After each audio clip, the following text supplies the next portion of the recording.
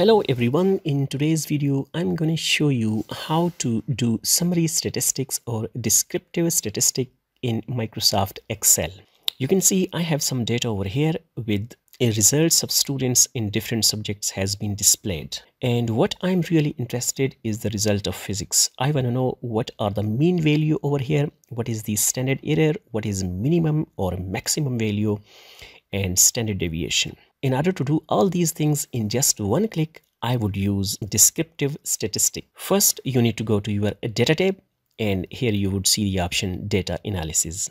And if you click on this data analysis tab, then inside it you would see descriptive statistics. But if somehow you don't see this data analysis tab in your version of Microsoft Excel, then you can go to File, More, Options, and here you have add-ins, and click on this Go, and here is analysis tool pick. Just check it and click on OK, and your data analysis tab would appear over here.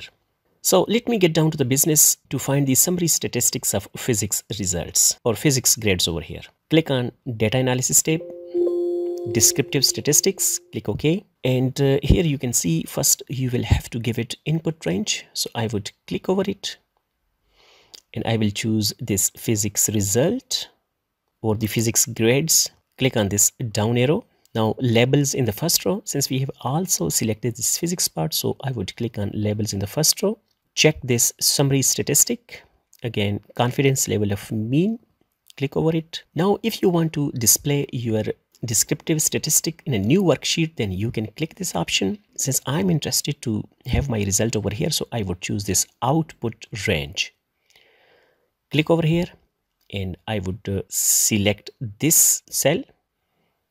Again, click over here, and now click on OK, and here we go.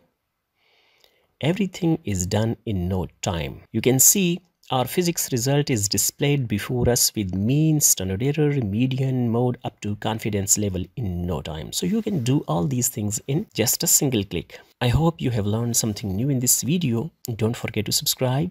Thanks for watching.